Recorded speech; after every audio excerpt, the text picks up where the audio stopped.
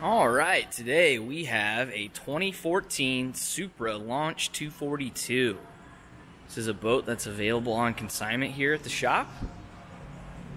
Measures in at 24 foot, 2 inches long.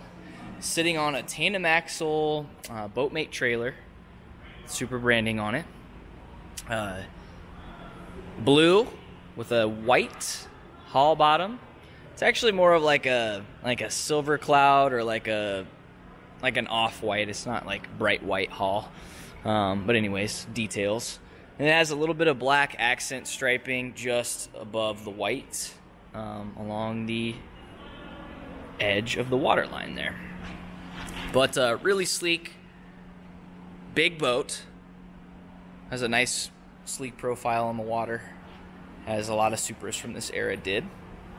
It's going to have a 2-point Roswell flight control tower, similar to what you see on some of the Nautiques from the 2010 to 2017, depending on the model. It does have a bimini top, 4 Polk tower speakers, and rotating board racks. But a nice boat.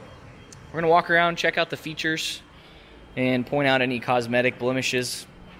It does have a graphic, a vinyl graphic, towards the back and up here a little bit on the front. Nice big chrome Supra lettering. On the port side, we do have a couple scratches here in the gel coat just above the rub rail. This one here being the deepest of any of these. These aren't too bad. We did go around and just buff on the boat, get the color nice and bright on this thing. But those are going to take a little bit more than a buff to come out. The graphics are in pretty good shape. You know, oftentimes with these vinyl graphics, you're going to see anytime you come into contact with a dock, it's going to ding these things. So it's why a lot of manufacturers have gone away from these vinyl graphics. Well, you've got a couple little nicks here and there. Nothing major and nothing through into the gel on this side. You do have the Launch 242 logos on the back, and a couple small nicks. If I put my finger up there, super tiny. We do have gator step flooring on the platform around the back here, with a nice walk-through over the engine hatch into the interior. Wrapping around, it does have a center trim plate and these stainless exhaust tips, which are kind of unique looking. I've not seen anything like that before. And the platform comes off nice and easy with a couple of pins that you pull. Now, the owner had an upgraded ballast system put in this thing, and then they used one of the Velcro stick-on wave shapers. I can't remember the name of the brand, but it's in the boat. Comes with the boat. We've decided to leave the Velcro on there in case somebody wants to utilize that wave shaper for surfing. If somebody wants us to take it off, we'll take it off. But for now, that Velcro's staying. It isn't in perfect shape. It's starting to peel a little bit down at the bottom. But as to what's under there, I don't know if there's any scratches or damage. I would assume this has been on here for quite some time. And it's probably a pretty uncommon spot to see damage on the boat anyways, but if someone was real concerned, we could peel it off. Do have a little bit of a chip here on this logo for the L on the Launch. A couple small nicks there in the vinyl. Same thing up here below the bilge. As we move forwards, you see a slight scrape starts to form until we get, boom, right up here. You see a gouge there.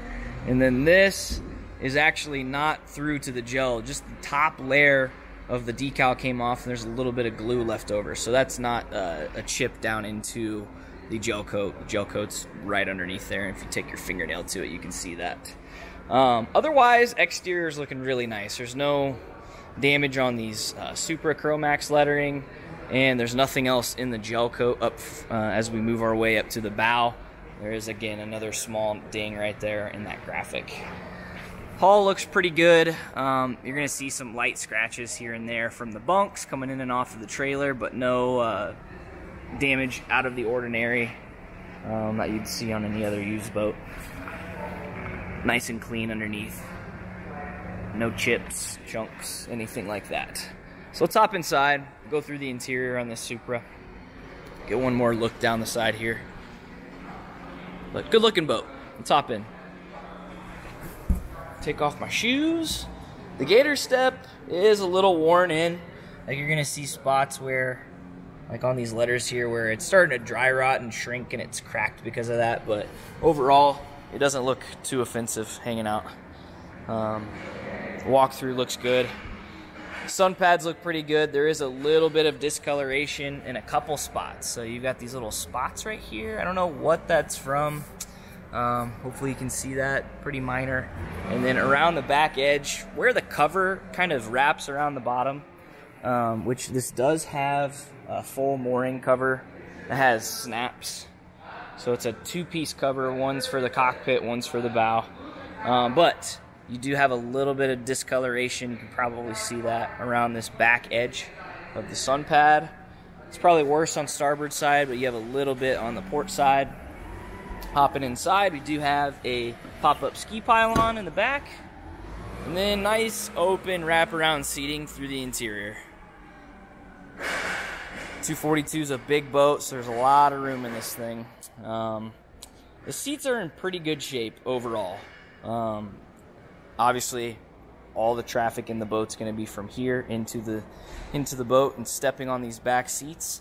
I believe this is the Cool Touch vinyl, and one of the downsides of Cool Touch vinyl is anywhere you punch a thread through this material, it becomes brittle. So you have some splits along the seams starting to form. So this interior doesn't get hot in the sun, but it is prone to stretching and cracking anywhere that they've stitched. So these three back seats along the seams here are starting to crack on all three of the very back seats. Hopefully you can see that. Let's open up the engine hatch. This has a 5.7 liter MCX Inmar engine. It is 490 hours on it. It's freshly serviced with fresh fluids, filters, and an impeller. So it is ready to roll for the season. Runs great. This is a motor that's been around a long time. And yeah, that's what we've got going on in this Supra. 490 hours on that. If I open this side, we've got the covers kind of jammed in there. This does have an upgraded ballast system. So in each corner back here, there's this massive fly-high bag that runs from here all the way up to the crease in the brake and the seat cushion there. So it actually goes up under the seat. And those are all plumbed in. Flip the switch, fill them up, and you're good to go. Didn't mention, but there is also gator step traction around the gunnels of the boat. The rest of the interior is like pretty much perfect. I haven't seen any tears, rips, scratches, other than maybe some spots where it's not perfectly white, but it's a white interior. It's not always going to be, it's never going to look like the day it was brand new. You do have a little bit of mildew discoloration here. I'm sure with some sunlight that could clean up a little bit better. If we flip open our seats, you just have carpeted storage underneath. There's a fire extinguisher down there.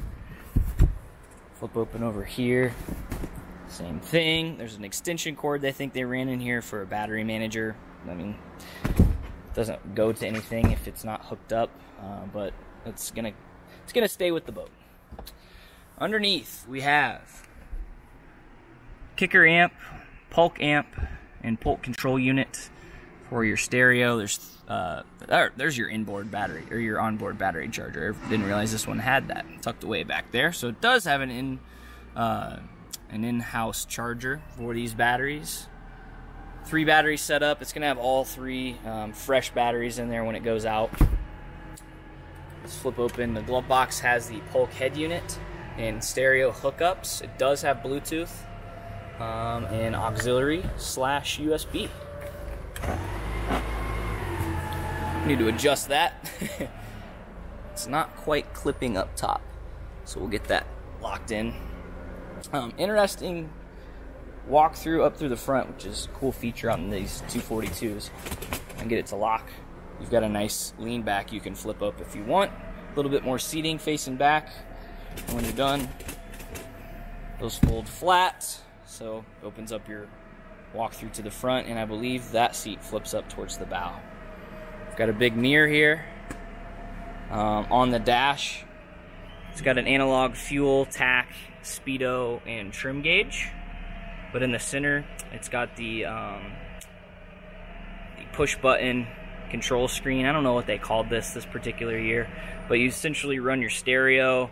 You can run maps, set your speed for your cruise control, which it does have GPS zero off speed control. All your lighting, if you've got heat, all that fun stuff is ran through there. This particular boat does not have a heater. I believe it has a heated seat.